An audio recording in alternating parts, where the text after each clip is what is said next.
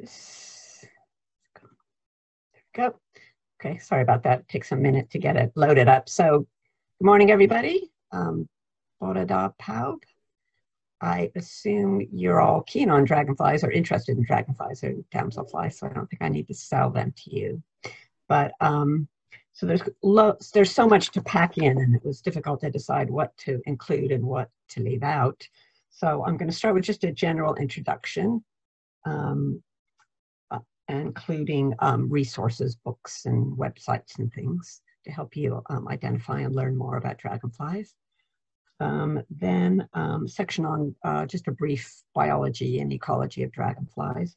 Then I'm going to spend a lot of time on general ID tips, and I think that's the thing that I'm hoping people will learn today.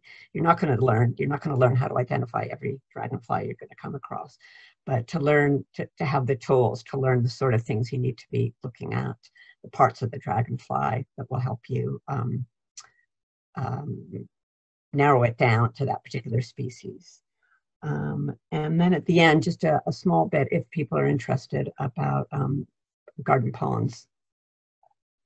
So you're interested in us, so you're interested in dragonflies. They're just amazing animals that are so they're just such adept predators. You can see a black-tailed skimmer eating a wasp, I think. And both as larvae and adults, they're just voracious predators. They're important habitat and climate change indicators. And there's lots of myths about them. So they're Welsh names for the dragonfly of Gwasanaedir and Myrsin for damselfly. They don't sting people. They have a lot of names that imply that they sting. They don't sting at all. They might come and have a look at you, but they won't bother you at all. They can't bother you. And yes, unique sexual behavior, which we will get to shortly. They're incredibly ancient, earlier than dinosaurs. And over 300 million years ago, they had the same basic wing shape and form. It's obviously such a good design that it's lasted all this time. They were huge. There was much more oxygen in the atmosphere. Insects don't have lungs. They have, they're called spiracles. So they just sort of, the air sort of diffuses in.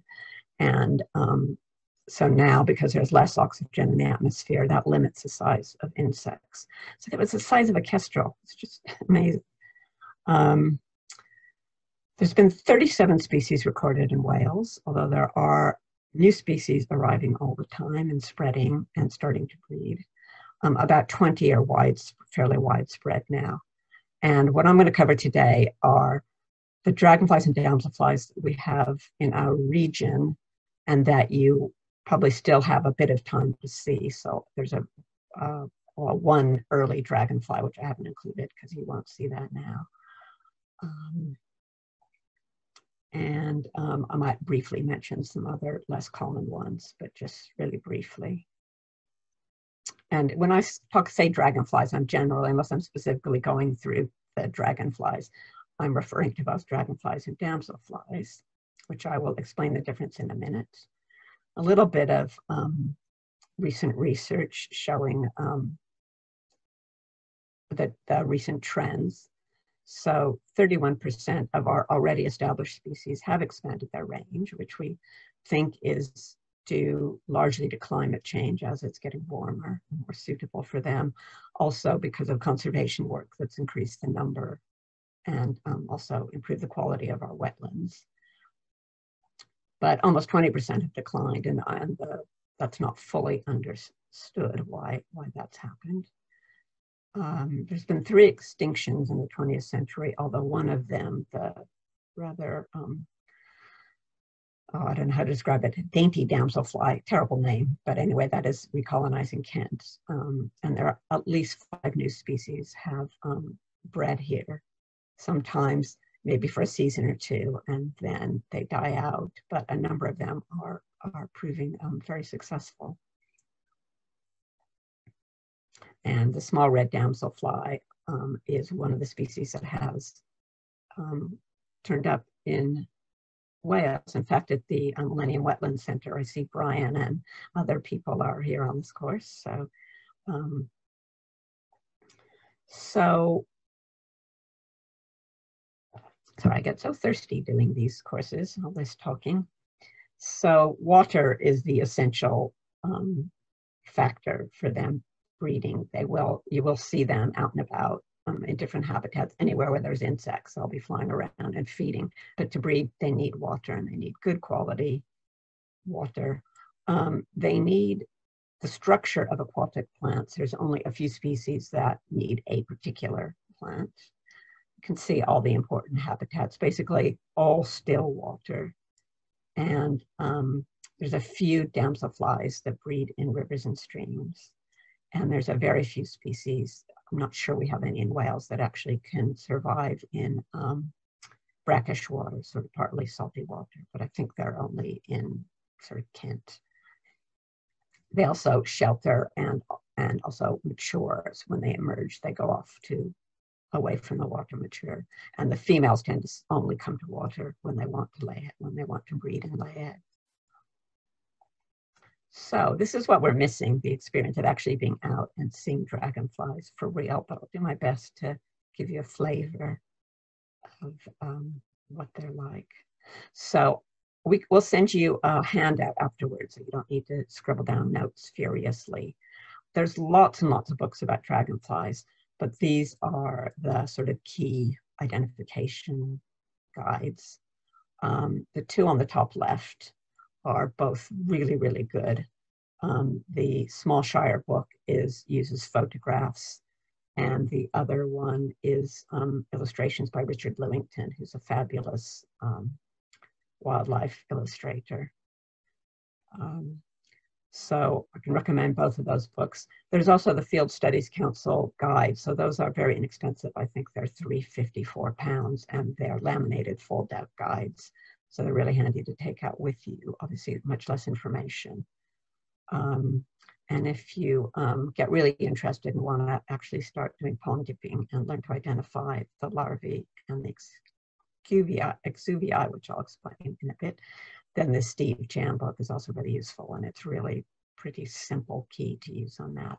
The two at the bottom are Europe's dragonflies, but I would say unless you already are familiar with dragonflies and or are planning on traveling to Europe, I wouldn't recommend them for beginners, because there'll be many, many, many more species that will just confuse you. You'll be wasting time trying to find things that in fact are only in the Mediterranean. I have a really good smartphone app made by Bird Guides, but they don't seem to be selling it anymore. So there's only these two Dragonfly ID apps that I could find, and I've not used either of them. Yeah, sadly, there's not a lot of help there. The British Dragonfly Society, who have kindly lent me the bones of this presentation and are a fabulous, very small charity. I highly recommend looking at their website. It's not to sell it, but their membership is very cheap. I think it's £20 a year for an individual. And they have a small section about dragonflies in Wales. Very, very good ID help, and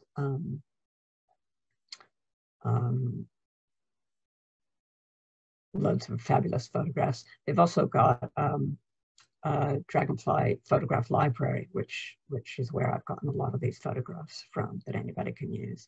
And I'll talk about pond management at the end, but they've got a lot of resources giving a lot of advice about that. And also we'll send you links to all of that. They've also got a fairly new feature showing top sites. So as you can see, they've got a map including top sites in our area. These are just a few other websites. Again, I will send you the links that just have lots of good information, photographs, and information about what's flying now. The Dragonfly Society as well has, I'll come to it a bit later, but they have a page where you can click the time of year and the type of habitat, and then it'll give you a list of the dragonflies you're likely to see. Of course, recording is very important. All records are really important. The Dragonfly Society have a number of their own recording schemes. They ask, one really good thing to do is pick sites, adopt a site, or at least when you go out, make a complete list of what you see, because the negative record, what you don't see, is as important as what you do see. I'll send you a copy of this so you can have the names to our county recorders in the area. And of course, submit your records to WWBIC or a DARIN, which covers the whole of Wales. And there's two really easy to use recording apps. iRecord, which is the whole UK, and Alert Wales, which is all of Wales. And the DARIN website is also really useful for checking out the distribution of different dragonflies. You can see whether they've been recorded in your area. Right, so Odonata is the whole group of dragonflies and damselflies. Anisoptera are the dragonflies, and that means unequal wings. And they hold their wings out at 90 degrees. Zygoptera are the damselflies, and that means equal wings. And they almost always hold them together over their abdomen. They're also smaller and much less powerful flyers. So, the life of a dragonfly. Probably should have started with the larval stage first. They spend most of their lives as larvae, and they only become adults to breed, lay eggs, and then they die, like many insects. Pardon me, I'm so hoarse. So the male has special claspers, which I think we'll see in a minute, and he grabs the female by the back of her neck. It's not very, not much foreplay. And you can see, here that they actually have special, their claspers, as they're called at the end of the male abdomen, are specially adapted to fit the neck of their neck. They're not officially called the neck, but the female damselfly of that species. You do occasionally see species that are not the same species attached. They can't successfully breed as far as we know. And then he produces the sperm low down on his abdomen, and then he transfers it to equivalent of a penis up at the top of his abdomen. And then if she wants to mate with him, she curls her abdomen round to join with him, and then the sperm is actually transferred. If she doesn't want to, then she won't curl her abdomen around. Then immediately the females start laying eggs. So some of them, and ovipositing is egg laying. Some species, the male holds on to the female. They oviposit in tandem. And in the case of some of these, they lay their eggs in, most of them, not always, most of them lay their eggs in plants. So they'll insert them in plants or lay them under plants. And some of the damselflies even submerge in the water to lay their eggs. And so the male, it's thought the male partly holds on to help her re-emerge from the water. But also he's trying to keep other males away. And you'll often see other males will come and they'll be like barging in and trying to tap him and knock him off. And now there's a huge competition to mate to find receptive females. Their penises are specially adapted. I should have found a photo of them, all sorts of weird spikes and things. They can actually clear out sperm from a previous male before they deposit their own sperm. Female emperor dragonfly will oviposit on her own. And she will make slits in the vegetation. She's got a special tool to make a slit in the vegetation and lay her eggs in that. Some of the dragonflies just fly along and flick their eggs in. They don't even insert them. So the larvae, this is actually what they mainly are.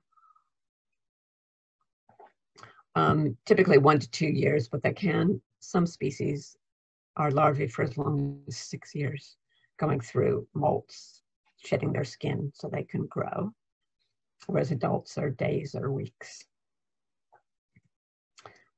So you've got 3 basic types of larvae, and they do reflect the shapes of the adults. So you've got your damselflies at the top, and they breathe through these little leafy structures called caudal lamellae.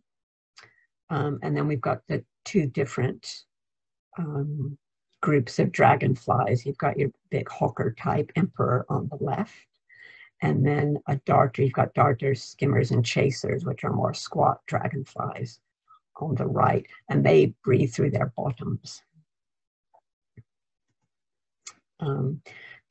As I said, they're voracious feeders. They have this structure called a labrum, or a mask, which at rest they fold under their chin. If they had chins, under their chins, and you can see that on the exuvia on the right, which I'll explain in a minute. But when they catch something, they shoot this labrum out at speed faster than our eyes can see. And they've actually got movable teeth at the end so they can grab them. They're just amazing. And I don't have permission to use a video, but if you just Google dragonfly larvae feeding, you'll find there's a few really good videos online that slow it down, and you can actually see. And they'll catch anything they can catch, they will eat. Some of them the larger dragonflies can catch small fish. They're just amazing. And they have different strategies. Some are hunters, and some are more lie in wait and will camouflage. Some of them like under the sediments at the bottom, and then will leap out as something passes. So that's why larvae need those pond weeds or debris or sediment either to cling to or to hide underneath. Obviously, they need a lot of other insects and other invertebrates to feed on. Most of them don't tolerate polluted water. There is a risk of, they do get predated. My pond that I dug for all sorts of wildlife, but especially for dragonflies, has now become a palmate newt reserve. And I love the palmate newts, but we have hardly any dragonflies now. Bit of a wildlife person's dilemma there. And they also need places to actually emerge, which I'll show you in a minute.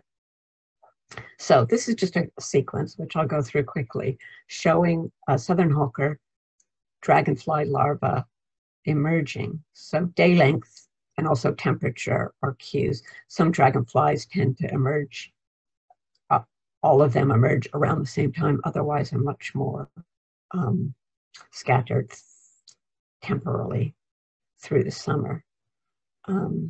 So the last few days, it's amazing. They don't pupate like a butterfly. So they make the transition from being an underwater animal to being a big flying insect. And so the last few days, they stop feeding and they start breathing air, and their jaws develop.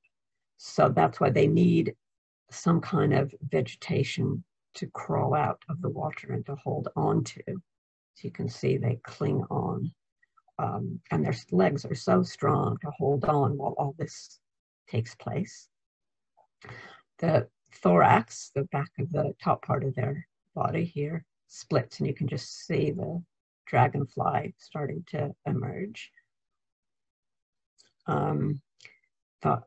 Completely comes out, well, almost completely comes out, and then just has to hang there. So again, like I said, that the legs are so strong that even though that's now almost an empty shell, it's still able to hold on.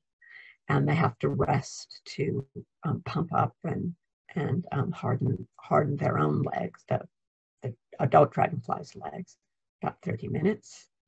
Then eventually they pull themselves up. They sort of come around, pull themselves up, and when their legs are strong enough that then they can cling on with their adult legs, and they've extracted their whole abdomen, and then they start pumping liquid into their wings to expand their wings. And here everything is fully expanded. So that takes, in this case, it took about 2 hours.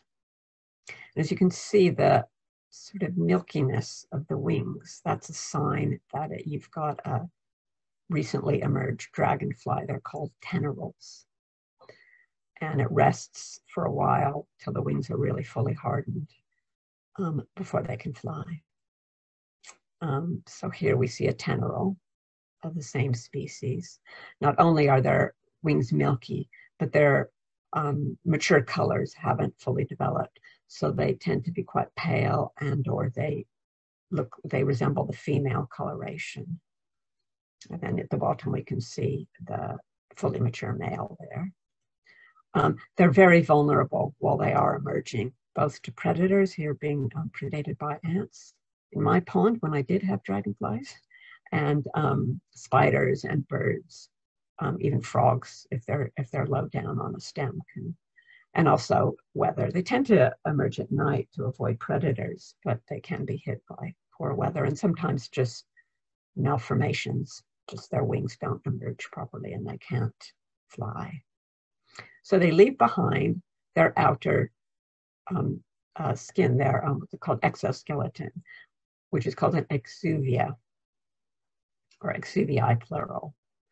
And at this stage, they're very under-recorded. So going back to the Steve Jam book, it'd be great if more people could start learning how to identify the larvae. It's not that difficult. You probably do need a microscope, but even a hand lens will help you, because we have very few records of exuvii, which shows that dragonflies have successfully bred in that water body.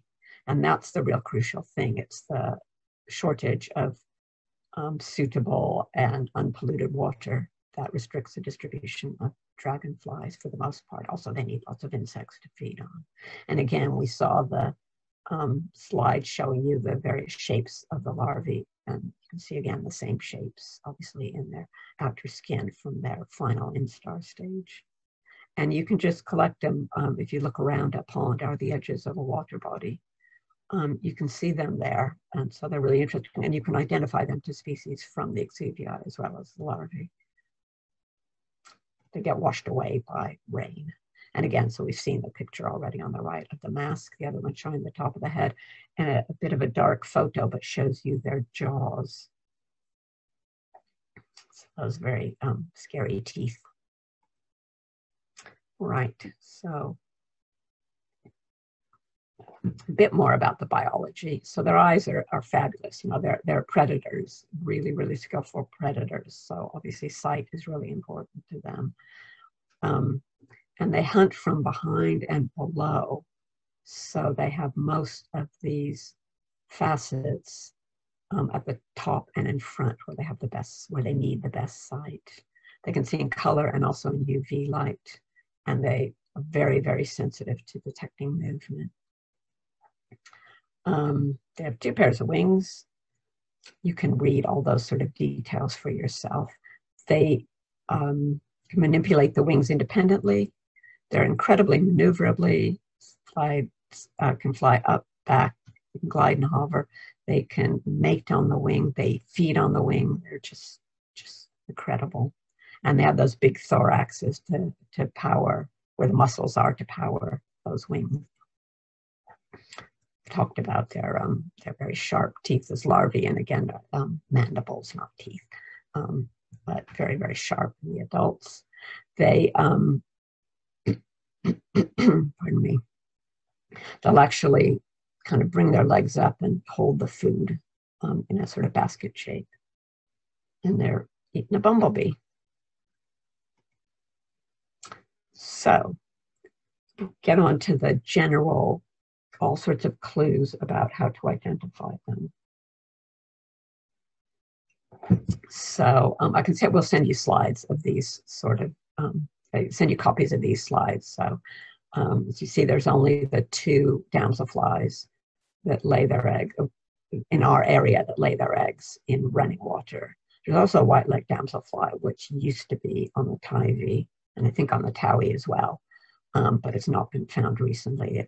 They're on the Wye and other rivers in southeast Wales, and I think further north, but in East Wales. And then you've got the strong hawker group and their relatives that are very strong flying, and the other ones perch more. A bit of anatomy here, and the main things really that you just need to learn are the thorax, which I've already mentioned, so where all their muscles are, the kind of powerhouse. If you get more into dragonfly, I don't think I'm going to actually talk about the pronotum. It's just that little area above the thorax is sometimes useful in identification. Pterostigma is just a little spot on the wings, which sometimes helps you tell species apart. And then the abdomen is the whole long pointy bit, to be technical. And the segments, so there's 10 segments altogether. So segments 1 and 2, and then also the last 3 segments, 8, 9, and 10. The markings on there are very often really the key to distinguishing species. I just mentioned the legs to remind me when I was mentioning about they fold their legs up when they've caught prey. You can see all those sort of spikes on this banded demoiselle's legs that help them hold their prey in place. And then a dragonfly. Again, the pterostigma, abdominal segments tend to be more the upper abdominal segments the segments sort of 1 and maybe 2 are more important with dragonflies, less so 8, 9, and 10. So it's generally the pattern on the abdomen, those segments at the top, and also the markings on their thorax. So they have these antihumeral stripes, this antihumeral region at the top. Also sometimes the pattern on the side. And occasionally the costa, which is this very thickened vein at the top of their wings. Sometimes the color of that is, just in a few species, is important. So, the difference between dragonflies and damselflies we've seen. Dragonflies rest with their wings open. Damselflies, except for one species, rest with their wings closed. Also their eyes. So dragonflies, their head is, it makes their head look very large because the whole front of their head is eye. There's no gap between them. Whereas damselflies, their eyes are at either side of their head. Their dragonflies more robust, more strong, purposeful flight. Damselflies are all very slim, but much weaker, fluttering flight. And then we can group them into these various groups, which we'll now go through shortly. So these are all the features that we're going to be looking at. And and as I sort of already hinted, the stripes on the top and the sides of the thorax and the colors on the top and the bottom of their abdomen are the most important, most commonly used features. On certain species, these other features come into play. So just examples. So looking at the heads, you can see with the damselflies, their eyes are bulge out on either side, sort of like a barbell. And dragonflies, they're completely cover the front of the head. Markings on the thorax. On the damselflies, you're often looking at, say that, so in these are 2 common blue damselflies, which are really good paraspecies. They're almost everywhere around water. So you can start practicing getting your eye in for these. So it's the width of these stripes on the top, and then also this little spur on the side. The azure has a spur and the common blue does not. I'll go over that when we get to those species, but those are the areas you're going to be looking at. And on the dragonflies as well, you're looking at the top of their abdomen, and also on a few species looking at the patterns on the side. These are the top of the abdomen, segment 2, the patterns. And occasionally with dragonflies, the color are the key. And then with damselflies, often it's segments 8, 9, and 10, and sometimes it can be that's quite tricky to tell the difference unless you had both of them together in your hand. It's not always easy to see these, how much of the segment is covered in blue and that sort of thing. Dragonflies, it's more the overall pattern and overall look of the abdomen. And the wings, so not that many species, but in the damselflies, we've only got these 2 species with colored wings, and I think we'll get to them quite soon, early on in the damselflies. And then the dragonflies, some of the species have colored bases to their wings. Four-spotted chaser, which has an extra pair of spots on its wings, and also some of recent colonists, which I'm not really going to go into because I don't want to overwhelm you, but their veins, the color of their veins is also important. There's red-veined darter and yellow-winged darter.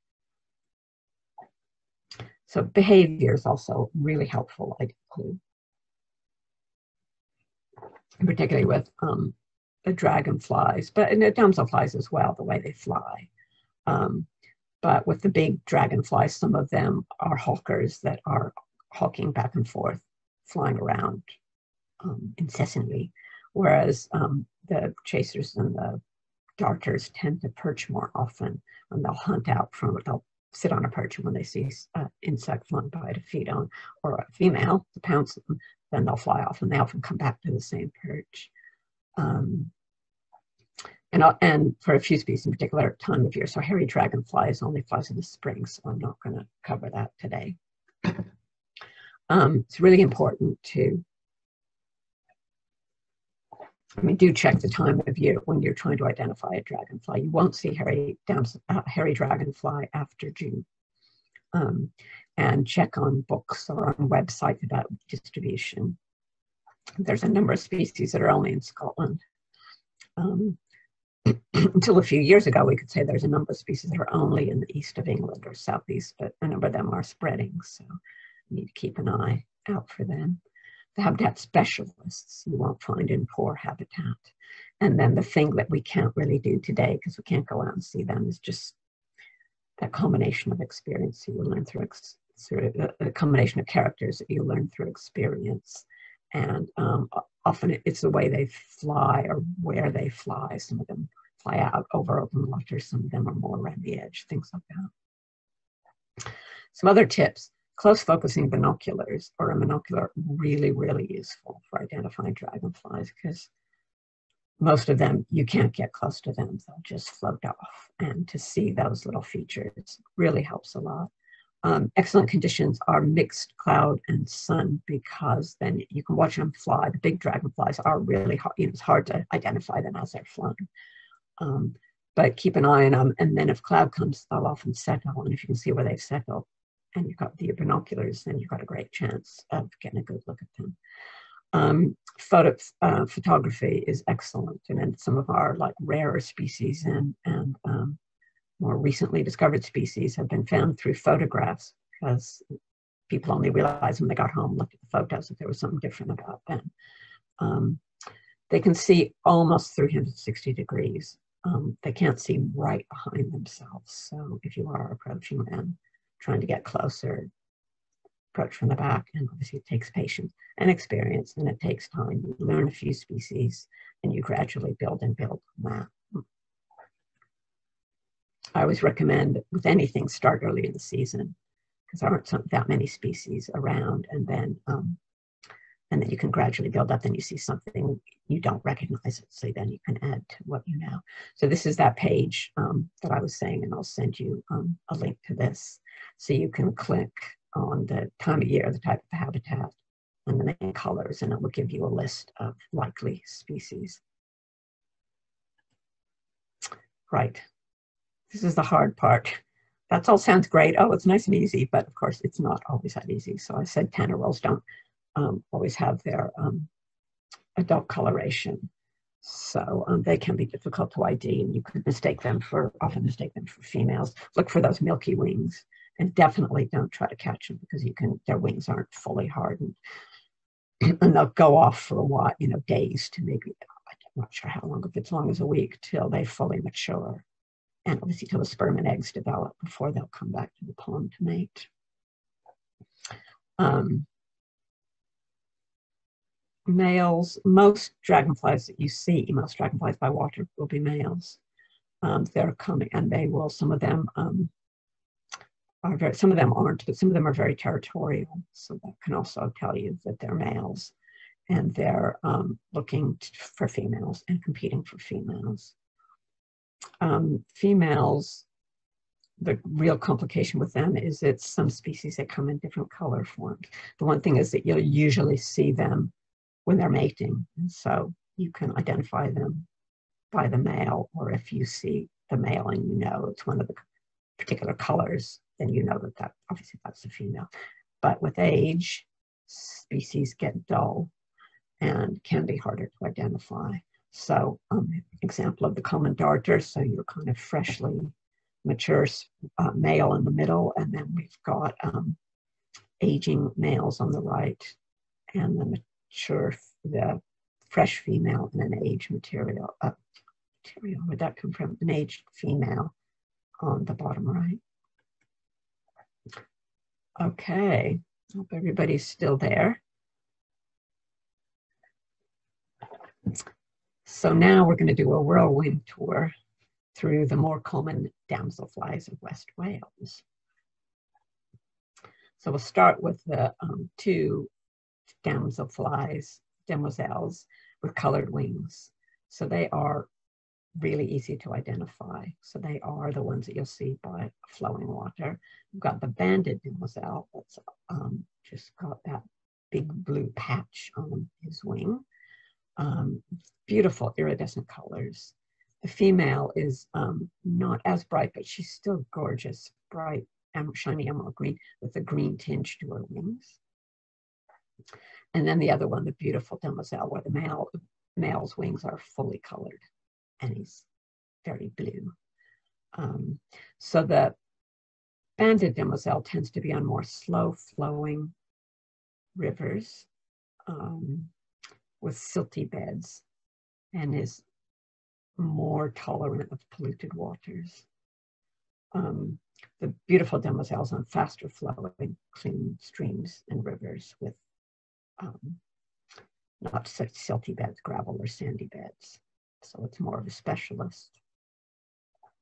Beautiful, and they are the only damselflies that show. They have like a mating. They're very territorial, and they have this sort of mating display. So this is, I don't know if you can see it with green background. This is in Carmarthenshire, in our area. The male kind of performing, flashing his wing spots at the female down at the bottom. Now, in this case, actually, I just realized she looks like she's laying eggs, so he's more just keeping an eye on her, or keeping other males away. But they do that dance. All right, this is one of our very commonest species. Common on ponds and our earliest species to emerge, large red damselfly. It's really small, but it's larger than the small red damselfly, which I'm not going to go over. That is in uplands and heathlands, so I'm sure it is in West Wales, but it's definitely, I've seen it at Tregaron, Corsicaran, and Ceredigion. But generally, if you're not in the uplands, then the only red damselfly you're going to see is the large red damselfly, and it does have some black markings on the tip of its abdomen. Right, onto the blue damselflies. These are probably the trickiest ones. Blue-tailed damselfly, theoretically, isn't that difficult. Problem is we've got some rare damselflies with blue tails. But we're going to just look at this, another really common species. So it's got an all-black abdomen with just blue at the base of its, at the end of its abdomen. And it often sometimes when it's just, they almost hover. I mean, they're just sort of floating around. Sometimes all you can see is the blue thorax and the blue dot at the end of its abdomen. It almost looks like they're two separate dots just floating, and you can't even see its abdomen around the edges of ponds. And so this is one of the species where the females come in various lovely, really beautiful colored forms. And then we come to our pair of very common blue, all blue damselflies, which I mentioned earlier. So this is the azure. So Dave Smallshire, who created the bones of this presentation, he looks at him as a snooker player with the this marking on segment, I think that's segment 2, like a beer glass. This marking, sorry, all my arrows need to be moved over a bit, this bow tie. And then they're the ones with a little spur on their abdomen, like a snooker cue. I find the way I remember is the they're azure with a U, and that this shape is U-shaped. And I find that the easiest thing to use to identify them. And also looking for the spur on the side if they're separate, and you have binoculars and you can see that little black mark. And here's the female, and you see she's also got that spur. They do tend to be more on the edge of water than common blue arnex species, which tend to fly more out over the water more, and they'll be farther out in the water. So this is the common blue. Oh, another thing, well, I think we'll see another slide comparing the two. So it's got a broader blue stripe on the top of its thorax, and it does not have that spur. And it's, rather than having that U-shape or beer glass shape, it's got an sort of apple or club shape. It's got more blue. I think mainly the apple or club shape, the lack of the spur, and then sort of the behavior. You will see them on the edge of ponds, but if you see something further out, it's more likely to be common blue. If you're doing a survey, like you're walking along, doing like we do butterfly transects, you can only record them as blue damselflies, or if you're confident enough and you have experience carefully netting, you can try to catch a sample of them and then work out a proportion. So here we see the comparison then, just going over those same features. Stripe on the top, the spur or no spur, and then the shape on the segment 2. Sometimes there's a little, it's kind of a little join between two sections here that sometimes can look like a spur, but when you see the spur on the azure, you can see the difference.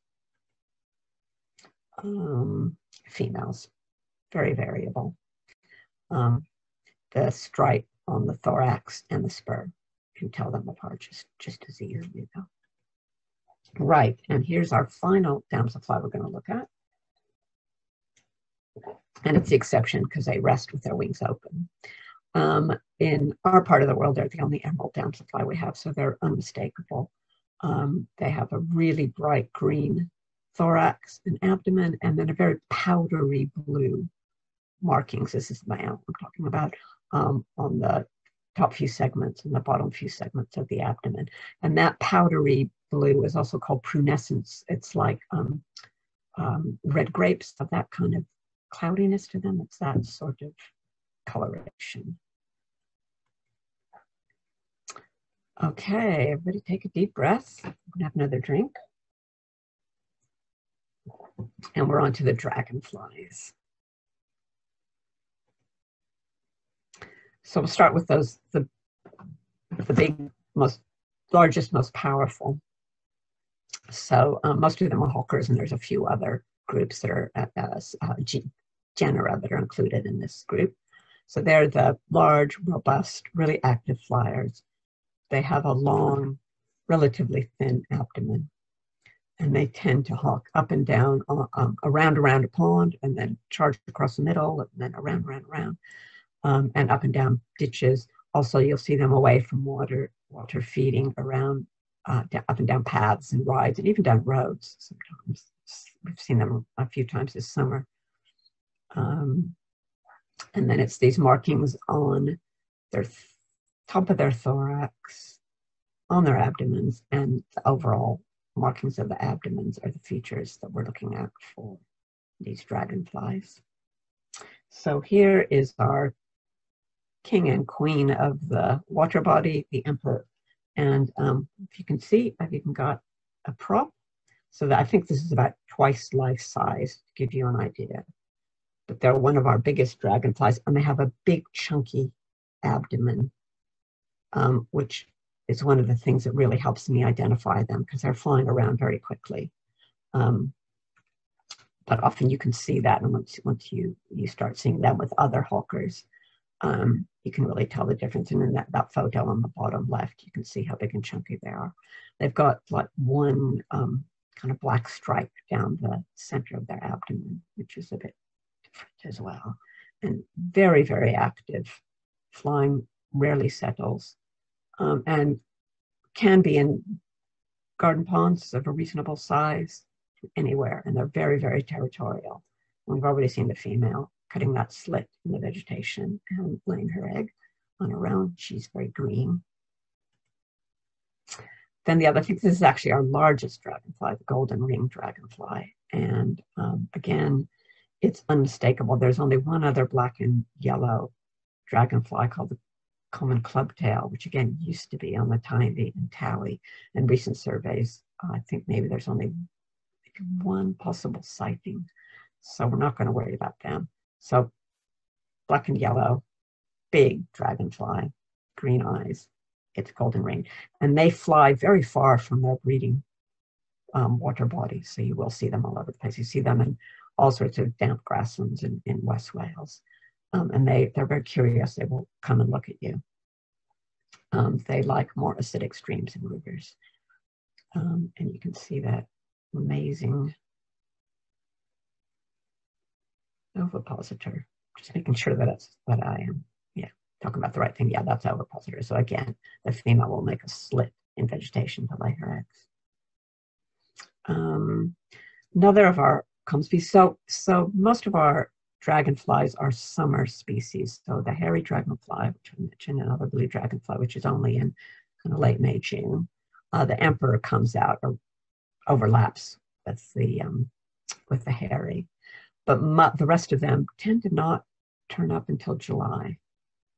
They're definitely out and about now. So we've got the migrant hawker. This is the smallest of our big hawkers, but that's hard to tell unless you see them with other species. It looks, just as it's flying, it looks a bit darker. It's got quite a lot of sort of brown as well as blue on its abdomen.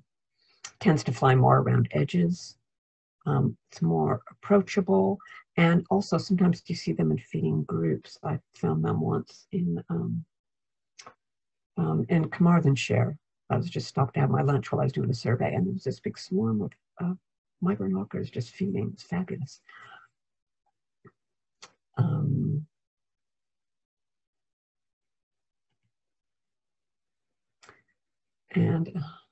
Sorry, sometimes the Zoom little information bar comes down and I can't see the top of the screen. So here we see the male closer up. He's got this golf tee shaped on his segment 2, so yellow golf shape. And he's also got little green spots, but that's going to be hard to distinguish. But if you see it perched, that golf tee, it's the only species that has that feature. And you can see how its tail dips down a bit. The female, I can show you, go on to comments the hawker in a minute, but you can see these two females of these species are both brownish, but quite different markings of migrant hawker, darker brown. And here's a common hawker male.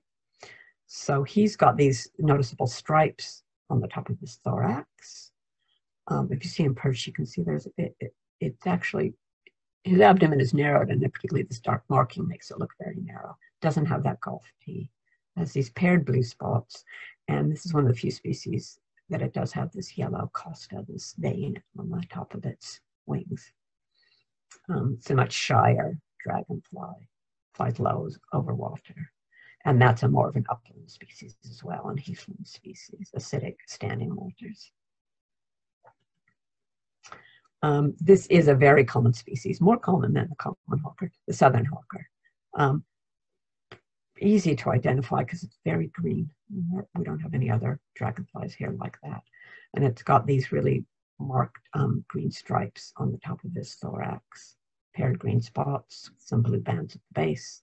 They're very wide ranging. They're the ones that I've seen flying down my lane, just when they're out feeding. And then the female's very green. She's got those same stripes, very apple green, pretty indistinguishable as long as you get a good enough view, which is the hard thing with some of the dragonflies. Right, so that's our hawkers. Now we're going to move on to the sort of smaller, chunkier dragonflies. So we've got the chasers. They have a favored perch, and then they will chase out. They'll fly off and chase either an insect to grab, to feed on, or a female to mate with. They're medium size, tend to have fairly broad abdomens, and they're either that pale prunescent blue or they're brown and yellow. Male's very territorial. So four-spotted chaser perches a lot, so you should get a chance to see, and you can see that it's got, it should actually be 8-spot chaser, but I think it's saying 4 extra spots as well as the pterostigma. And it's also got this brown sort of armpits below on its lower pair of wings, brown with yellow markings. And our other common chaser is the broad body chaser. So that's very prunescent blue, really broad, dark wing bases, and it does have those little yellow spots on the side, but it's just seeing that broad blue. I'll help you. We'll go on to some other, the skimmers that also have that same prunescent blue, but they're much slimmer. And then the female, who you possibly can mistake for a 4-spotted chaser, but she doesn't have the 4 spots. So you're okay there. Right, so skimmers, as I mentioned. So the males are all that same prunescent blue. Females are yellowy. They're slimmer than chasers, and they skim low over the water, but they also perch on low vegetation. Also on the ground, you see them perched on open, kind of warm, to get they're warming themselves out. So they'll perch on, sandy or bare ground. And one thing you'll find with the garden pond is you'll get some of these species that like to bask on bare ground early, and then as your pond vegetates up, you won't get them as much. Again, the males are very territorial. The females oviposit on their own, but the male will be nearby to protect her, or protect himself, protect his sperm from other males. So it's the color and the pattern on their abdomen is the key to tell them apart. So we've got the black-tailed skimmer, which has a black tail, so pretty easy. It's also got, I struggled to get a good picture, but it's got this sort of dark upper segments as well, and very pale, not even yellow, kind of brownish spots. But the blue prunescence of the black tip tells you it's black-tailed skimmer. Its name helps you. Very similar species is a keeled skimmer, so it's actually hard to get a good photo. It's actually got a keel like a boat, like a ridge along its abdomen, and you can see it, or you can see it as a black stripe, and it doesn't have a black tail. So that's your difference, and they're both kind of heathland, wetland species, but particularly keeled skimmer is more restricted to wet heathland and mires with sphagnum mosses. And then the females are both yellow, but they have very different patterns. So black-tailed skimmer has like a ladder pattern, whereas the keeled skimmer has more a dark line down the center rather than along the sides with these crossbars. Okay, we're getting there, finally to our darters.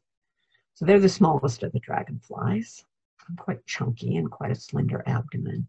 Again, they return to favored perches, and you can just sit and you can approach them quite closely. And I love them because you can really see see them looking around and looking for prey and looking for females. And you know, they look at you, they know you're there, and as long as they don't think you're a threat, they'll stay there.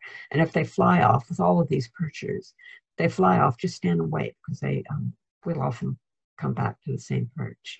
And you can also, if you have a garden pond, you can just put a stick out at an angle, and often then they will come and perch on that, so you can get a good look on them. And like all of these, as I mentioned, they like to bask on warm, light colored surfaces. Some of them fly very late in the year, and you'll see them on wooden railings and things like that. The Wetland Center in October, if you go, there's a few little bridges with wooden railings, and they're always covered in common darters, just hanging out and trying to get a bit of the autumn sun and flattening themselves against the warm surface to warm up. So we've already seen common darter. So here it is again. So the male's quite a red, just slightly orangey red. Female more muted colors. Very common everywhere. One of our later species to emerge. And as I said, flies very late. I think they've been recorded as late as December now. Ruddy darter is very similar. It does have a waist. You can see it more in the female, where it kind of comes in and out again. But that can be very hard to see in the field. And it's also got, it also is a more bright scarlet red, but that's not always easy to see. And they're not as common as common darter, but they definitely are in our area. Oh, bit tricky to tell the difference. The real key feature is whether they have a pale stripe on their legs, the common darter, or they have all black legs in the ruddy darter. I mean, sometimes really brightly fresh colored ones are much easier to tell apart, the males, but as they age, then the colors are harder to distinguish. And then very similar shape, black darter is all black, nothing else like it. That's more an upland species as well, acidic pools and ditches.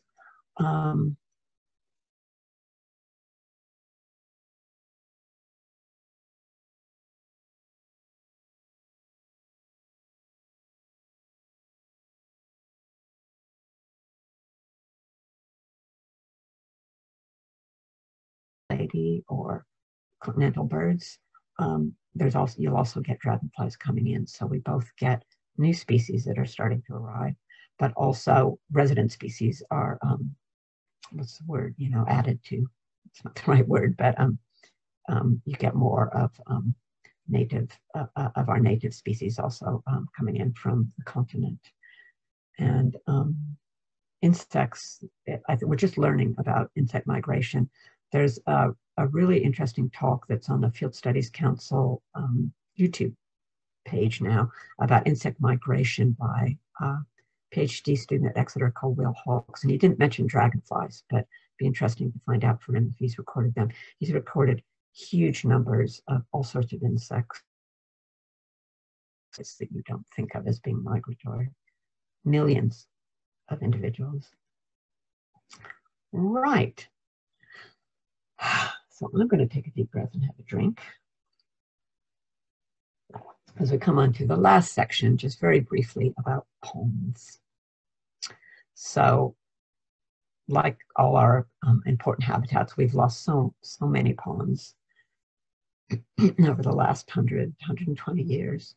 Most British species will breed in ponds, but some of them need very large ponds. But you will get, even in a small pond, you'll get a good range of species.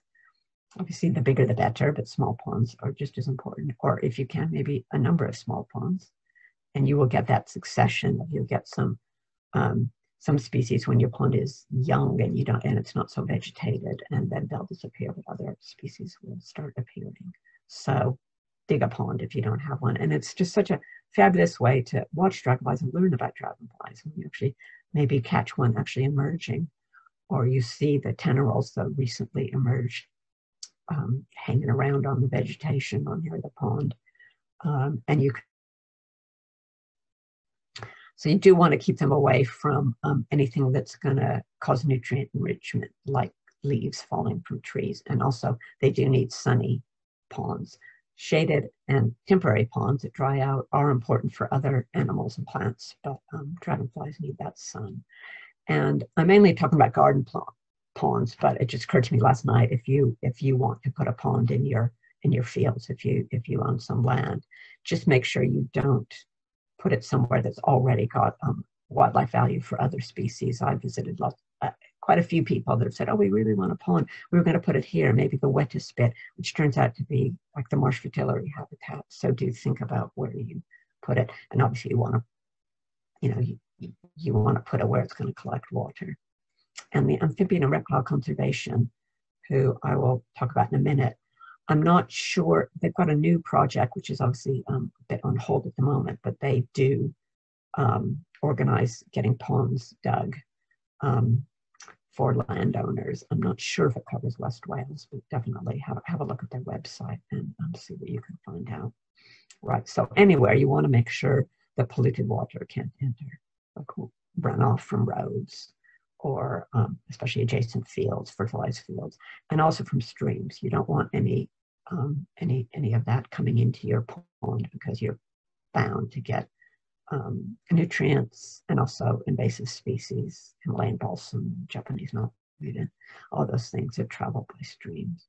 Fill it with rainwater. You really don't want to use tap water, because that's full of chlorine and other chemicals. If you can't avoid, then make sure you fill buckets with rainwater and leave them for a while, so some of the chlorine can evaporate.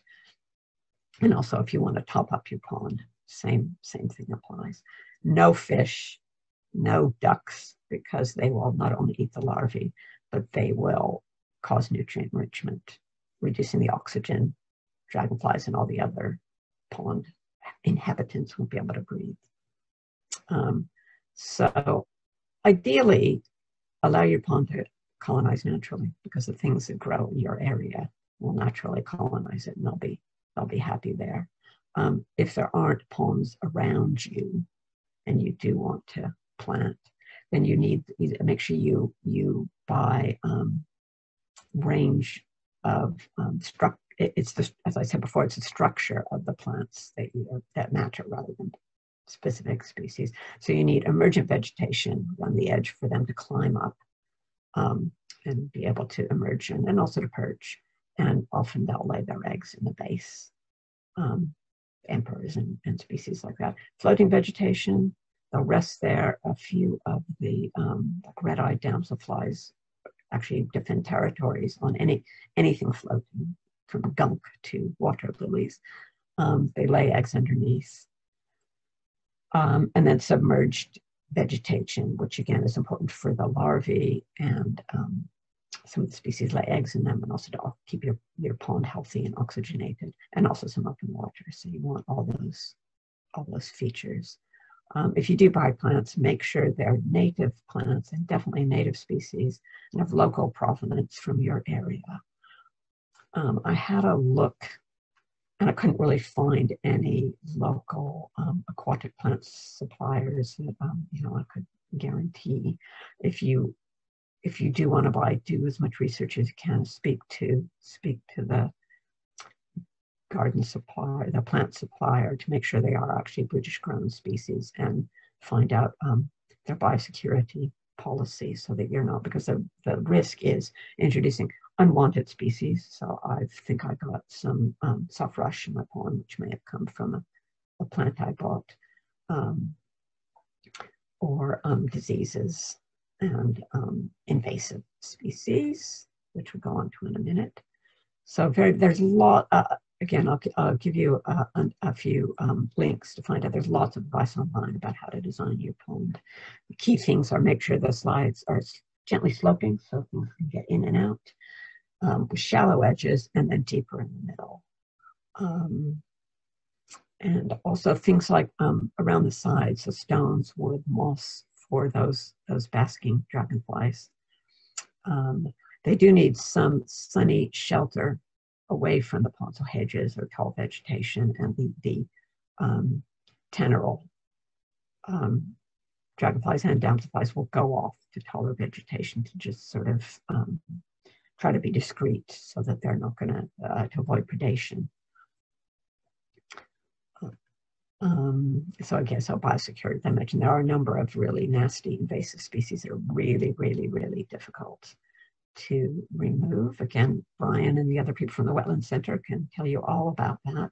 So I would not recommend getting plants or water from your friend's pond because you don't know what you're introducing, and only use pond nets in one pond.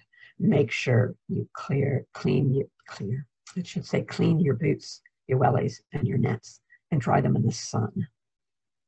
Be careful about invasive species, and also just large things. If you've got a small pond, lilies are just going to take over your pond. And yeah, be wary of garden centers. And also, it's really important, biosecurity is so important because our amphibians are suffering from a number of diseases, and they can definitely get transferred between ponds.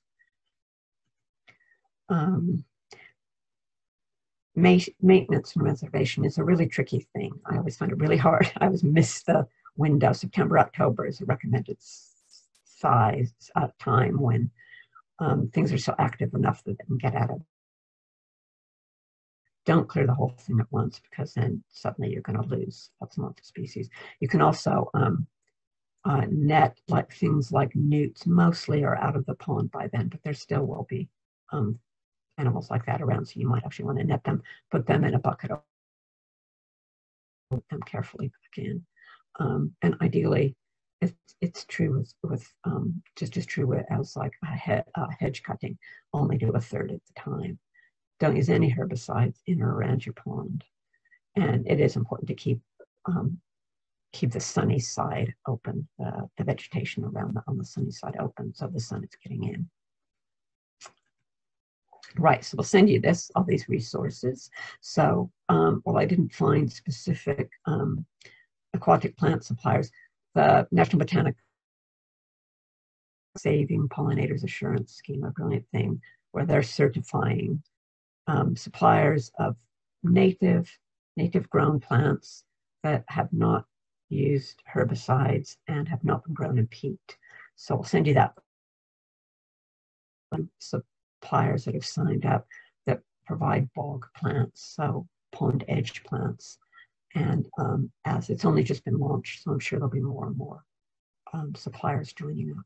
So have a look at that. And that's it. I'm going to stop for now.